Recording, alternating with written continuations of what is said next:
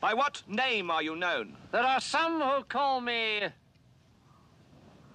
Tim. Welcome to another episode of Timmy Talks, the channel where we talk old school magic. And today we are in Deventer, the Netherlands for the Knights of Thorn 10th edition tournament, KOT 10. And this is the longest running old school Magic the Gathering tournament in the Netherlands. So I'm really happy to show you action from this event. This is round number 1, and in this round we see Robbie taking on Tristan. Robbie is playing Erhnam on ice, a deck that I know very well because it's the favorite deck of my brother. And he is taking on Tristan, and Tristan has an interesting pile of cards, I have to say. He's playing, I've called it Guardian's Song because it's got a Guardian Beast in there, 3 in total, and also a Titania Song. So it's a very interesting pile. But before I show you the deck photos, I've got beautiful deck pictures of both of these decks. I would first like to point out that, as always, you can also choose to go first to the games, check out the deck text later. The easiest way to do this is by checking out the description below, because there you will find several timestamps.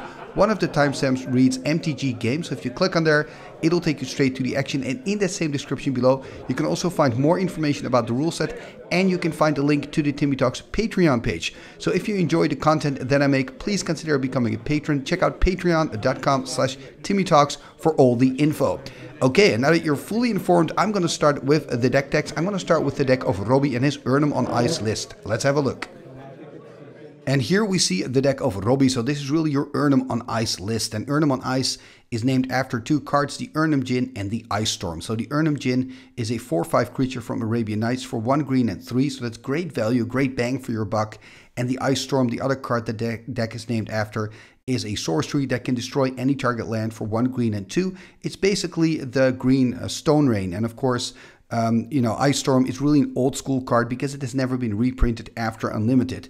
So what's so good about this deck is that it's a tempo deck. I see it as a mid-range tempo deck. At the start of the game, right, you want to deploy maybe one of your Moxen, your Sol Ring if possible, or your Llanowar Elves, and then turn 2, hopefully you can play your Ice Storm, you can take care of a land of your opponent, and from that point forward, you're kind of ahead of the game, right, because you've got an extra mana with Llanowar Elves, and your opponent probably doesn't because of that Ice Storm, so you're 2 lands up. 2 mana up, I should say. And when you're 2 mana up, you can really start accelerating. You can start playing out your Erhnam. You can start playing out your Serra. In between there, maybe you can play out your Sylvan Library, which is, in this deck, you want to use that quite aggressively. You just want to quickly draw through your deck, keep the pressure on your opponent. And of course, you have that white element in the deck that can solve early on problems. You've got your disenchants and your swords. It's so good. If you get stuck, you can just use that white removal power, to get around it. What I like about this edition of the deck, because I'm looking, of course, at differences between other Erhnam on Ice decks that I've seen, is the inclusion of the Preacher. I think it's really cool. We also see a recall here in the list of Robbie, another Brain Geyser, for example. So that's an interesting change, right? I mean, Brain Geyser, of course, 2 blue and X to draw X cards. It's a card that's super popular, played in most Erhnam on Ice lists. We see that Robbie has made a different decision, gone for a recall. And I guess recall can maybe be better in certain circumstances, because with recall, you know what you're getting back out of your graveyard. With Brain Geyser, you don't. But I mean, my gut instinct is that Brain Geyser is better, but that's why it's so interesting to see Robbie making that different choice. I mean, I love to see that. I guess one of the advantages is that recall doesn't require a double blue in the casting cost, because when we're looking at the blue cards, we see the recall and the power cards, he only needs single blues to cast them. Also, we see a Time Twister here in the deck, which in a way I think makes sense, because when you play a Time Twister, what are you going to get back? Probably your swords and your disenchants. Because you've swords the creature of your opponent, they're removed from the game. So the Time Twister is not going to give them back to your opponent. So these are like nice little tricks and synergies in the deck of Robbie here. So I think it's pretty cool. It's a cool list, and I'm curious to see how it's going to do against the Guardian Beast list of his opponent. And here we see the deck of Tristan. Now, I find this really an interesting pile of cards. First of all, a lovely deck photo, Tristan. And what I like about this is he's playing heavily on Guardian Beast, and also that combination with Titania Song is really cool. So Guardian Beast, maybe that's a good card to start with. This is a 2/4 creature from Arabian Nights for 1 black and 3. So it's kind of the casting cost of a giant spider, right? In the same power toughness. But that is where the resemblance stops, because the ability of this creature is insane. As long as it's untapped, so that's important. When you tap it, it no longer works, but as long as it's untapped, all your non-creature artifacts cannot be destroyed. and they cannot be enchanted. So that's really insane. You cannot play a steel artifact on them, but you can also not disenchant them. They've got indestructible. And that works together really well, of course, with a lot of non-creature enchantments like a Gem Day Tome. You cannot get rid of it as long as you've got the Guardian Beast. But it works together really well with the Chaos Orb, because Chaos Orb is a card that you pay 1, you flip it on a target. When you hit it, the target is destroyed. And at the end of the flip, also the Chaos Orb destroys itself.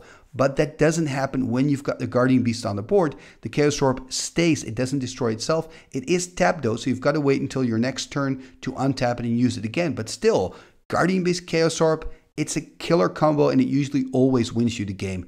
And then we also have a Titania's Song in the deck. Now, Titania's Song in this deck, I think it's super cool. It's 1 green and 3 to cast this enchantment. It reads, all non-creature artifacts become creature artifacts with power and toughness equal to their casting cost, and they lose all other abilities. So, for example, a Gem Day Tome, it will turn into a 4/4 vanilla, and so will your Icy Manipulators, your Flower Stones 2/2s, your Soul Ring 1/1, etc. Right? So if you time your Titania's Song right, you can have a huge army of books and orbs and even a mirror that will turn into a 6/6. That'll be a monster, you know?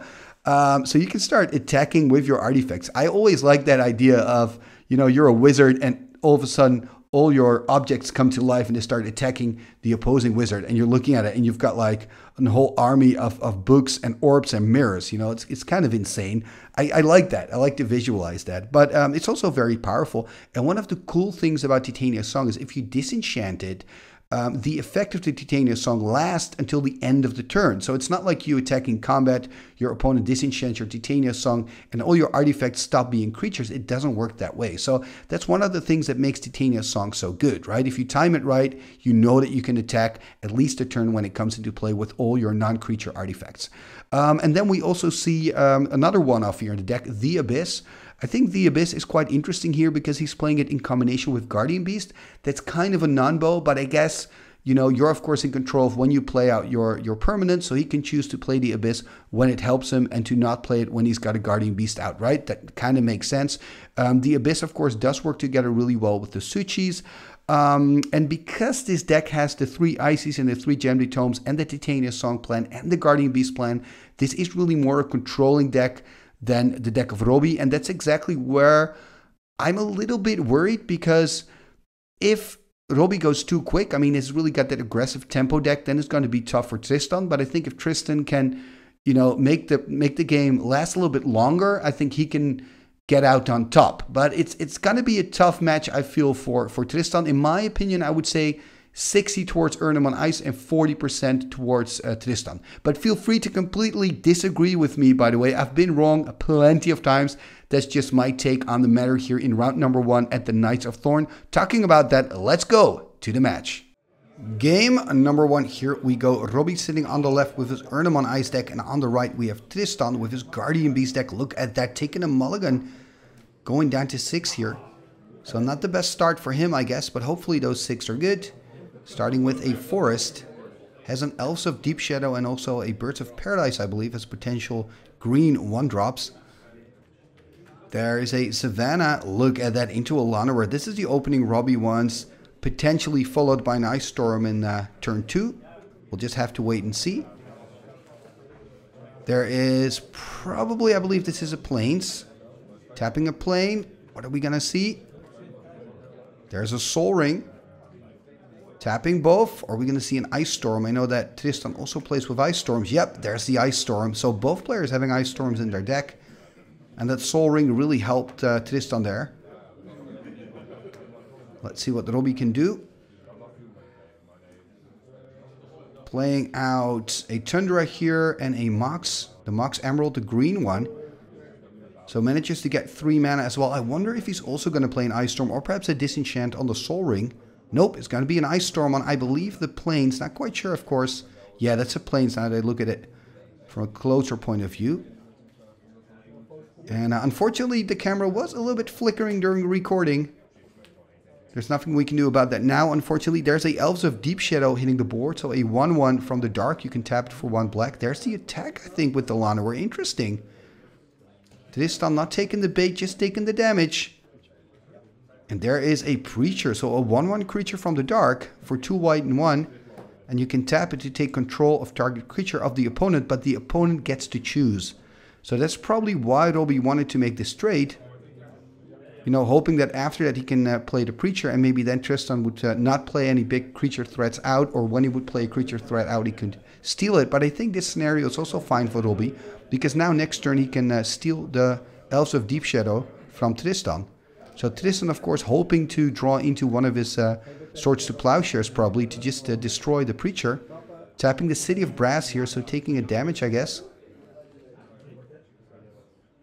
What is he going to do? So Tristan here, guess asking to read the Preacher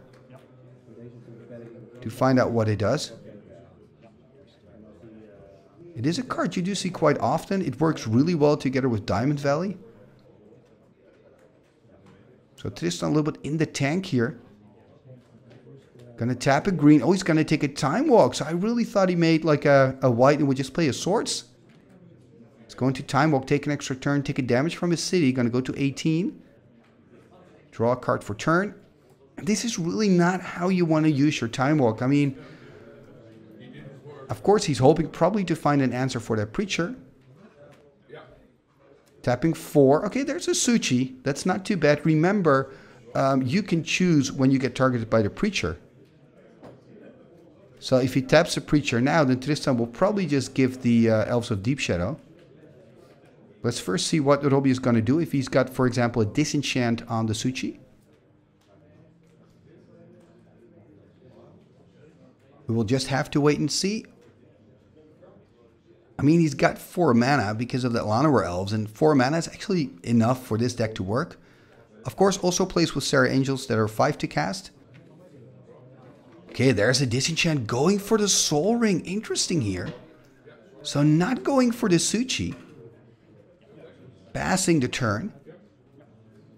And I like this play by Robbie that he's not using the Preacher yet. You can use the Preacher as instant speed. Okay, so he is going to use it now in the upkeep, so that Tristan can no longer use the mana for to cast any spell. I mean, I guess in response, Tristan could have tapped the Elves of Deep Shadow, and now he's going to block. And this is, you don't want to do this, because now it's going to die, and next turn, the Preacher can steal your Suchi, unless, of course, Tristan has an answer. But then again, if he had an answer, he would have played it already on the Preacher, because when the Preacher dies, you get your Elves back. So, yeah, this is a bit of a mistake here, I feel, by Tristan, because now Robbie can steal it. He can do it in his upkeep again. Untap, upkeep, then steal it. So yeah, this is not ideal for Tristan here. And it shows the strength of Preacher. It's one of those 1/1 creatures that is so annoying to play against. You just want to destroy it, but yeah, you don't always have the removal, of course. There's the attack for 1, that makes sense. So Tristan dropping to 17, passing the turn. And now he's going to use, in the upkeep, going to use the Preacher. Yep, that's it. So if Tristan wouldn't have attacked, he could have kept the... or are we going to see a balance? That could be a reason. No, we're going to see a Mind Twist. For a moment there, I thought maybe he wants this scenario so he can play the balance. Anyway, first let's do a Mind Twist here. He's going to lose 2 cards. Going to lose a Regrove and a Balance. And that Regrove, that's especially painful. Such a good card. But Robbie is still in a good position there. I wonder if that's a Time Twister in his hand there. That blue card, going to play a land passing the turn. 1 card in hand for him. If it is a Time Twister, it will be pretty funny. But there's no need, of course, for Robbie to play it out now. He's ahead on board. So he just keeps attacking. Look at that. Tristan already dropped to 6. Ooh, Chaos Orb making matters worse. Could choose to flip here already. That would be a consideration here. Nope, passing the turn instead.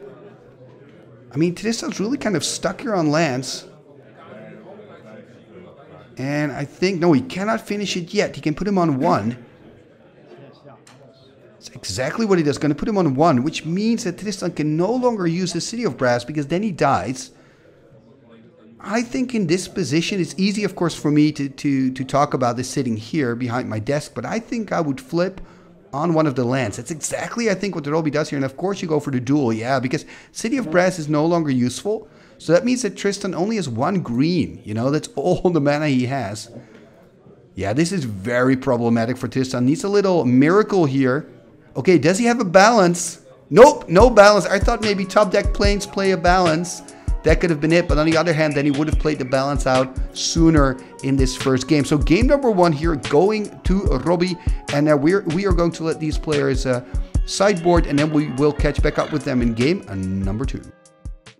Game number 2, here we go. So it's 1 game up for Robbie, the player on the left. That means that Tristan's on the play, not taking a mulligan this time. That's good news for him. Starting here with the Savannah, the dual land for 1 white or 1 green when you tap it. Passing the turn here to Robbie. Let's see what he can do. Okay, there's a strip mine. Passing the turn. I mean, not ideal, you know, for Tristan, but could be worse. And there's the Mishra's Factory passing the turn. So we also see a Savannah there in hand for Robbie. Gonna play it out now, passing the turn. So no Llanowar Elves, no Soul Rings, no Moxa, no accelerators here for both players. There's the City of Brass passing the turn. So obviously no animate. I think that's a good decision because you're playing against a deck with Swords to Plowshares. You really don't want to lose that land this early in the game. There's another Savannah passing the turn. So now we can also potentially play out a Disenchant. There's another one. Are we going to see... Ooh, a Felwar Stone. For a moment I thought it was animating. But he's playing a Felwar Stone instead. I think that's a wise decision. So still ramping up. He's playing with 3 Felwar Stones, I believe. There's a Disenchant. I really hope that in this game we're going to see Tristan cast a Guardian Beast. Or that Titania Song. It would be really sweet to kind of see that plan unfold. There we see another land, Tropical Island, tapping 3. There's a nice Storm. Yeah, of course, going here for that City of Brass makes perfect sense. Yeah, so first he takes care of the Felwar Stone, you know, that's mana, and then he takes care of a land. Of course, there's a free attack for 2, but the real problem here for Tristan, again, is the mana. Yeah, and that's of course where Erhnam on Ice also shines, you know, the 4 Ice Storms and of course the Disenchants that you can start playing on the mana rocks. Makes it really good in that mana denial plan. There we see a Chaos Orb. And I think this is a good decision here by Robbie to not use the Chaos Orb here on the land. Are we going to see a Swords to Plowshares now? Yep, there's a Swords, making matters even worse. I get this from Tristan because it's kind of the thing that he feels that he has to do because he's so far behind on lands that he has to try to put pressure on the life total of Robbie. But yeah, now you're even sending yourself back another land. It's looking very bleak here for Tristan, who's already a game behind. Oh, look at this. Come on, people. Ancestral Recall. It's just no fun. I am rooting here for Tristan. I think what he needs is also an Ancestral Recall, a blue source and Ancestral that can at least help him a little bit. There's a Strip Mine. I mean, he could consider stripping here the Tropical, but the problem is that the deck of Robbie can really function very well without blue. There are only a few blue cards in the deck. There's a Soul Ring. I believe I also saw a Sarah Angel in hand. Are we now going to see an Erhnam for 4? Yep, there's the Erhnam. Yeah, you know this is what the deck's going to do. It's so consistent. Erhnam Jin hitting the board here. 4-5 from Arabian Nights. So I can start dealing some damage next turn. Ooh, he's got to discard a card. Oh, and the Disenchant could have been so good here. Oh, this is painful. There's the attack. And I think if you're Tristan, you just want to go to the bar and get a beer. 4 damage here, going to 18. There's a Library of Alexandria. Not quite sure how many cards he's got in hand. Not enough yet, I think. But I'm not quite sure after that Ancestral. Okay, there's a white source. Can he do something here? Can he play, for example, a Swords? And are we now going to see that Chaos Orb activation on end step? No, we're not. Gonna draw a card for turn. Now having 7 in hand, I believe, or not? I guess not, or else he would have used it. Attacking for 4. Okay, we're gonna see a Swords at least. That's something. And of course, Tristan is gonna wait for Robbie to hit that 7 before he uses the Strip Mine on the Library of Alexandria. And now some extra life gain for Robbie because of that sword. So he's going back up to 22.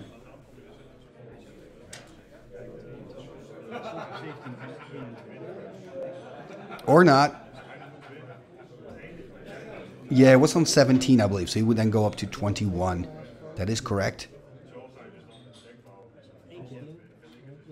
Going through his deck.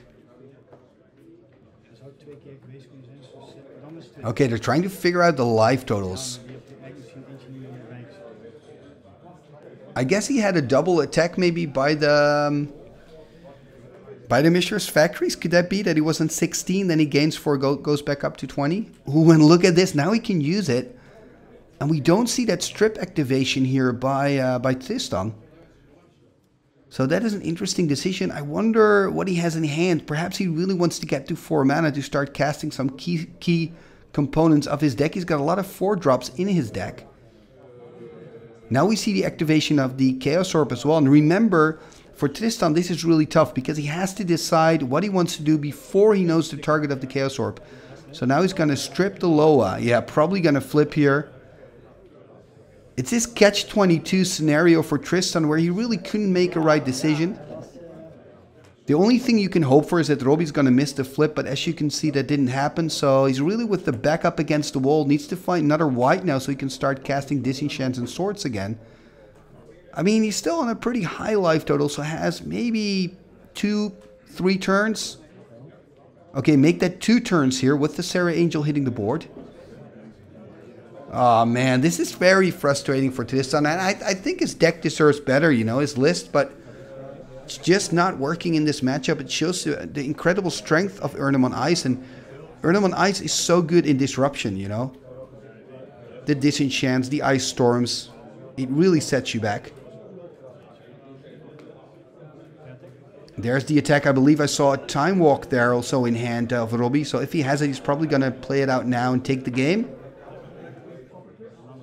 Gonna play a Llanowar, and yep, there's the Time Walk. That's it. Robbie winning here very, very quickly, very, very easily. And like I said, I'm a little disappointed because I really wanted to see Tristan's deck in full swing because it is a beautiful deck, Tristan. But yeah, sometimes this happens. Sometimes the game is just not swinging your way. Anyway, this was the first episode of the Knights of Thorn series, and I'm going to show you episodes every single week, and we're going to continue all the way to the finals. So if you don't want to miss a thing, make sure you hit that subscribe button and ring that bell. Okay, and now that you've done that, I would also like to ask you to like, share, and comment. All these things are free and really help the channel move forward. And talking about moving forward, you can also consider becoming a patron of the show via patreon.com/TimmyTalks. And one of the nice perks of becoming a patron is that your name will be mentioned in the end scroll at the end of every video, including this one. Let's go to the end scroll.